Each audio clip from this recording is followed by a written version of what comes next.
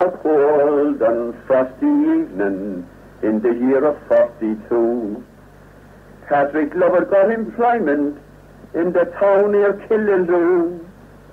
His daily occupation was to drive an Essen van to deliver turf to hucksters for a North of Ireland man.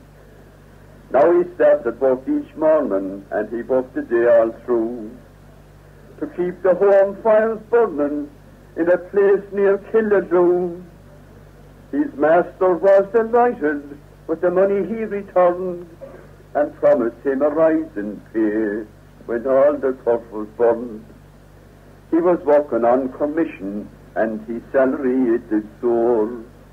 Each day he had a dozen pints, and he often had a score. But his throat it got contracted, and his tongue was overgrown, so his only satisfaction was a barrel of his own. So he laid his plans one evening when returning from a drive, when the Northman and the Boer boys were playing this 45. Being dutiful and honest, he had charge of all that yard, so he rolled along his barrel to the yard of Mary Ward. Now his throat was getting desperate despite the biting blast, and the porter must be got at once and flowing quick and fast. Like all the Irish porter sharks, he hit upon a plan, a candle and a gimlet and a crock for holding jam. The first discharge was furious, it rolled the galvanized, it stunned the operator and it blinded both his eyes.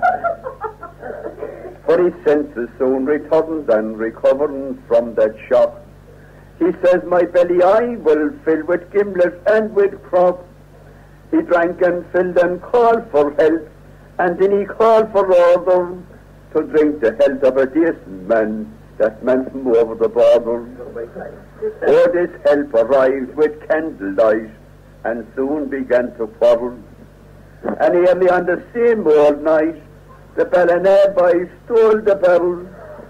Poor Lovet dozed and dozed for days, with many a sickly change, till he got fresh air on the barrack square, and the barrel above in grain. Oh, the guards at once assembled to investigate the charge. If 'twould be light in clear daylight, there's such a man at large. The Northman prosecuted, and the justice held the trial. I'll tell you too, he held the view which caused us all to smile. Justice Gleeson says, now what do you say, Pat Lovet? And Lovet roared for order. If this barrel was mine to see, I'd jail O'Brien and send him over the border. And Gleeson says, 3 months confined you will be your time. Your record is obscure. If you're here again, you'll both go in, and O'Brien will be next door.